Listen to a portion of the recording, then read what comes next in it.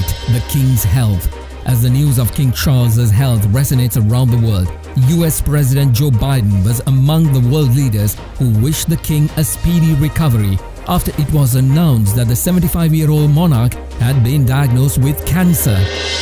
Searching for peace, US Secretary of State Anthony Blinken visits Egypt and Qatar to push for a deal between Israel and Hamas on a truce and the release of captives in Gaza and Palestinian prisoners in Israel.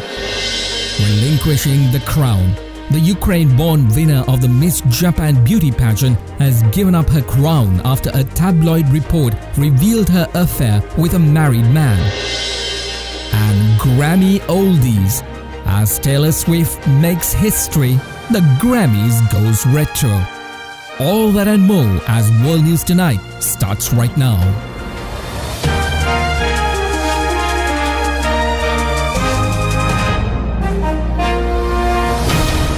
This is Derana World News Tonight. Reporting from Colombo, here's Mahesh Jani. Very good evening, everyone. Thank you for joining us this Tuesday night on World News. Now, the latest on King Charles's health is coming up shortly, but before that, we want to take you to the Middle East first. US Secretary of State Anthony Blinken today landed in Cairo for his meeting with Egyptian President Abdel Fattah al-Sisi as the United States works to advance a Gaza truce and hostage deal mediated by the Egyptians and the Qataris. US Secretary of State Anthony Blinken arrived in Egypt for his meeting with the Egyptian president after starting a diplomatic push in the Middle East yesterday for a deal that would pause the war in Gaza Strip and release the hostages there. The Secretary of State met Saudi Arabia's Crown Prince Mohammed bin Salman in Riyadh yesterday in a first stop on a trip that will also include meetings in Egypt, Qatar, Israel and the West Bank. Speaking with the Crown Prince, the kingdom's de facto ruler, Mr. Blinken underscored the importance of addressing humanitarian needs in Gaza and preventing further spread of the conflict. The ceasefire offer delivered to Hamas last week by Qatari and Egyptian mediators awaits a reply from the militants who say that they want more guarantees it will bring an end to the 4-month-old war. It added that they discussed an enduring end to the crisis in Gaza that provides long-lasting peace and security for Israelis and Palestinians alike. Well, in a news that has shocked the world, the UK's King Charles III has been diagnosed with cancer. A hospital procedure for an enlarged prostate leads to the discovery of something much worse. Prince Harry is expected to join the royal family in London, where the King will now take absence of leave from public events. Tonight, Buckingham Palace announcing King Charles III has been diagnosed with a form of cancer. Just a week after the 75-year-old monarch was released from a London hospital following a routine prostate procedure. In good spirits, walking out, waving to the crowd with wife Queen Camilla by his side. In the statement released tonight, the palace not saying what kind of cancer it is, only revealing that during the king's recent hospital procedure for benign prostate enlargement, a separate issue of concern was noted. Subsequent diagnostic tests have identified a form of cancer. According to Buckingham Palace, Charles began outpatient treatment today in London. The palace confirms he shared his diagnosis personally with sons Harry and William, and a source close to Harry and Meghan tells Harry will travel to the UK to visit his father in coming days. Charles, who's been king for just 18 months, was last seen out at church yesterday, and Buckingham Palace says he will continue to undertake state business and official paperwork and will postpone upcoming events. According to the palace, Queen Camilla will continue with a full schedule of royal duties. British Prime Minister Rishi Sunak says that King Charles III's cancer was caught early and normal communication between the monarch and Number 10 are continuing. The Prime Minister said that he was left shocked and sad by the news but is in regular contact with the monarch. Following that story for us tonight is Derana's Aruni Abdikari standing by in Nottingham in the UK with the latest. Aruni? Yes, Mahesh, the king began regular treatment for his condition yesterday. Although he will pause his public appearances, the king will continue with his constitutional role as head of state, including paperwork and private meetings. It is understood the king's weekly audiences with Prime Minister Rishi Sunak will continue and will be in person unless doctors advise that he limit such contact. The palace added that Charles remains wholly positive about his treatment and looks forward to returning to public duty. The king informed both his sons personally about his diagnosis, and the Prince of Wales is said to be in regular contact with his father. The Duke of Sussex, Prince Harry, who lives in the United States, spoke to his father and will be travelling to the UK to see him in the coming days. The mood here in the UK seems to be of a bit of concern, as people do stand in solidarity with their king. Listen to what most of them said. I think it's very sad. I think it's that, it's coming a year after the coronation. And so I think my thoughts are with him, with the family. I hope that they're all able to rally together and, that he gets well soon. I think he does a pretty wonderful job, to be honest. I'm a big fan. And that feels like something a family would want to go through in private anyway, but having been a person in the public eye for so long, I'm sure he is aware of how much that will connect him to other people, other families who would go through that. It's a bit of a shock. Like, I'm genuinely heartfelt thoughts to him. That sounds pretty scary. So yeah, I don't think I'd have anything more than that. I think that's, he's the monarch of our country. He's someone who a lot of people take great comfort in, and I do too. And I think I'm sure he'll fight it like anyone else would. But it's a horrible shock. I mean, we loved his mum. I was born just after she came to the throne, so she was part of my life, my whole life. But that's so sad. I mean, you would think that of anybody, but I wish him well. It's very sad, very sad. As you saw, the mood of the public seems to be concerned, but supports their king wholeheartedly in this difficult period for British monarch. Mahesh? Indeed, thank you very much for that update. Aruni Adhikari of the Derana World News Special Correspondent reporting from Nottingham in the UK. Well, devastating wildfires tearing through swaths of Chile have killed more than 120 people, as authorities warn that the death toll was set to rise. The legal medical services of the city of Valparaiso confirmed that at least 122 people had died so far, and officials also said that 32 bodies have been identified, 40 autopsies have been conducted, and 10 bodies are ready to be delivered to relatives. Deadly wildfires unleashing hell in central Chile. Firefighters surrounded on all sides, risking their lives as the flames approach the National Botanical Garden. The death toll climbing to at least 122 people on Monday morning as first responders dig through the rubble, with hundreds more still missing. In the region of Valparaiso, entire neighborhoods burned to ashes. Shell-shocked residents recounting their harrowing escapes as the flames exploded. Luis Parra says he and his wife were able to make it out with his grandchildren, but his father and his sister were consumed by the smoke as they tried to flee. More than 165 fires raging across the country over the weekend, fueled by a week of record high temperatures and the El Niño climate pattern. The popular resort city of Viña del Mar hit the hardest, with officials projecting an estimated 12,000 homes damaged or destroyed. And an estimated 31,000 residents displaced, many still looking for their loved ones. President declaring a state of emergency to make additional resources available to respond to Chile's worst natural disaster in 15 years. The military also deployed to support the country's all-volunteer firefighter brigade and help maintain order amid the chaos. Officials now saying they believe the fires in Valparaiso may have been set intentionally. An investigation now underway, with authorities saying at least 10 people have been detained as the fight continues to extinguish the flames. Well, at least 10 officers have been killed in an hour-long assault on a police station in Pakistan. The officers lost their lives after more than 30 militants launched the attack in the early hours of yesterday. 4 others were injured in the 2.5-hour battle.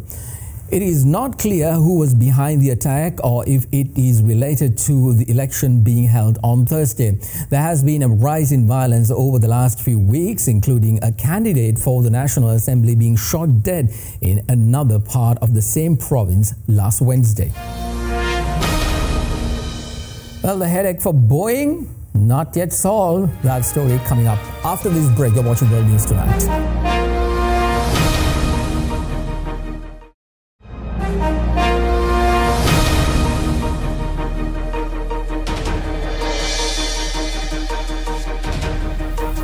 Welcome back everyone to World News Tonight. Now, anticipation is mounting for more forceful Chinese government efforts to end the nation's stock growth, with regulators briefing President Xi Jinping on the market. Chinese stocks extended their rebound after reports of regulators led by the China Securities Regulatory Commission plan to update the top leadership on market conditions and the latest policy initiatives.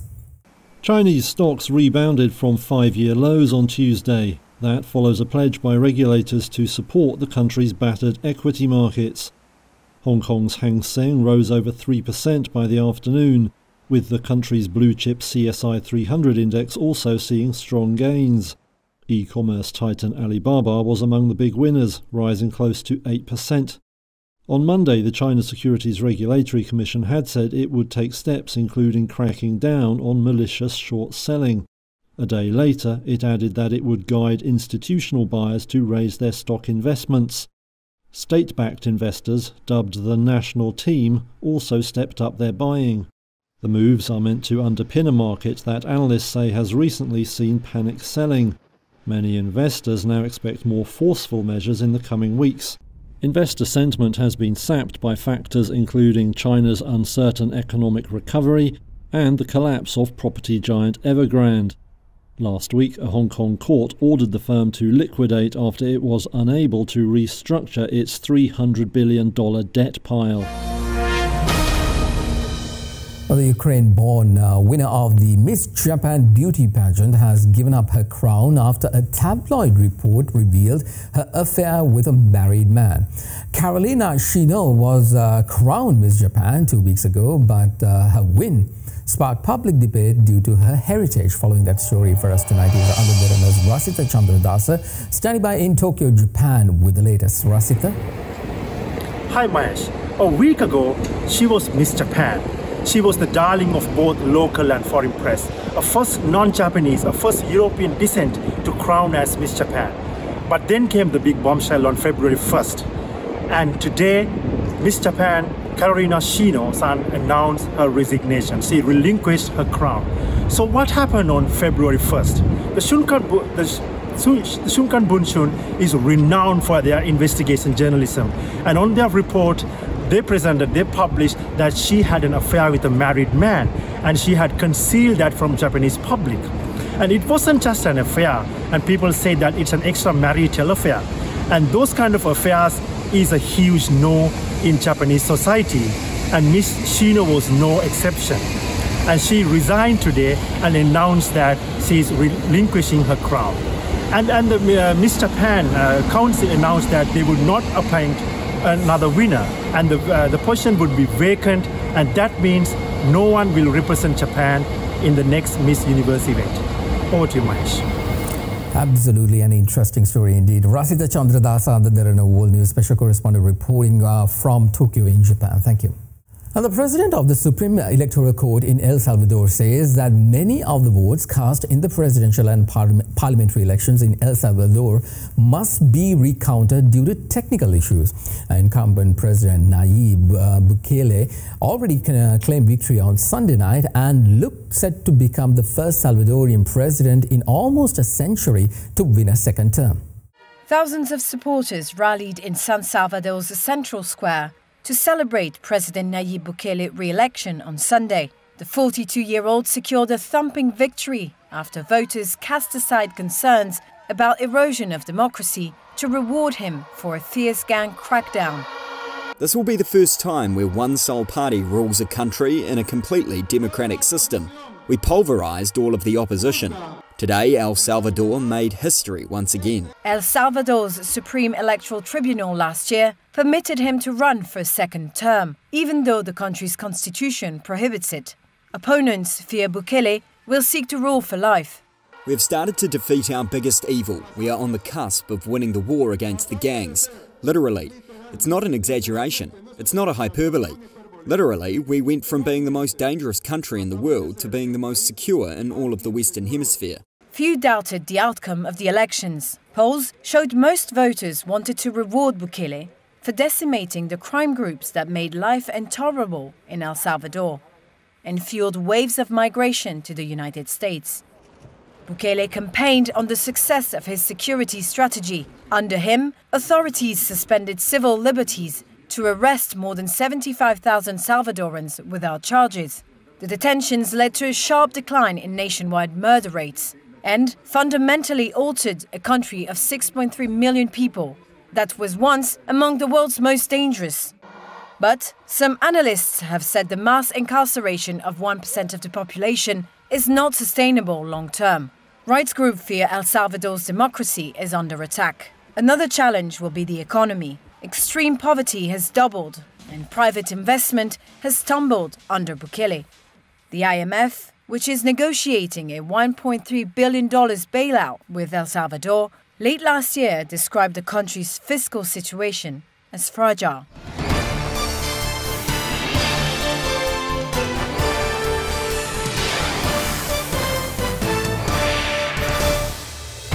U.S. Nikki Haley has asked for Secret Service protection, citing increased threats she has received as she runs for the Republican presidential nomination against former President Donald Trump. Haley, the former U.S. ambassador to the United Nations and now the lone major GOP candidate who is still challenging Trump, told the Wall Street Journal yesterday that her campaign has had multiple issues. US presidential Republican nominee hopeful Nikki Haley said to reporters that it is not going to stop her from doing what she needs to do. Ms. Haley, who trails in opinion polls to Mr. Trump, had been urged by the ex-president to exit the race and unify the party against Democrat Joe Biden. Ms. Haley, a former UN ambassador and South Carolina governor, currently uses personal security while campaigning. Local police are also present at events. Any decision to provide her with a Secret Service security detail would be made by the US Secretary of Homeland Security, who would first confer with the Joint Congressional Committee. Ms. Haley's home was recently targeted by a voting hoax, in which a call to emergency services is made by someone trying to trigger a response from a heavily armed police squad. She said that she was not at home that time, but her elderly parents were with a caregiver. Protesters have shown up at Ms. Haley's campaign events to criticize her support for Israel and Ukraine. Secret Service protection is granted to major candidates under federal law, usually when they look certain to become their party's nominee.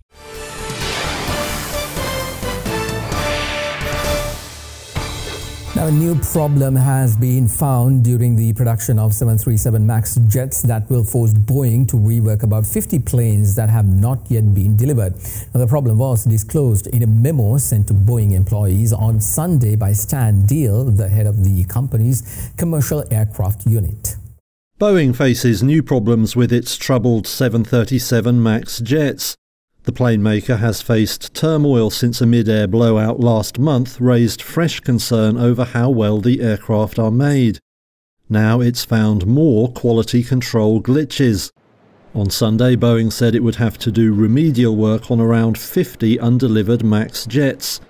That is after supplier Spirit Aerosystems found 2 misdrilled holes on some of the planes. Sources say the fault is in the window frames and may be present in some aircraft already in service.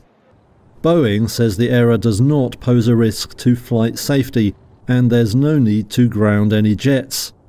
But work to fix the problem could cause yet more delivery delays. The aerospace giant already faced a headache after US air safety watchdogs vetoed plans to ramp up output of the MAX family, Boeing's best-selling product. Officials at the Federal Aviation Administration say they won't approve an increase until they are satisfied that quality control issues have been addressed. Any new delays will spark mounting frustration at airlines which have the planes on order. That could drive some into the arms of arch-rival Airbus, which already enjoys a big lead in the market for narrow-body jets. Well, the Grammys was held during the weekend, and the fashion, well, find out about that story right after this break. You're watching World News Tonight.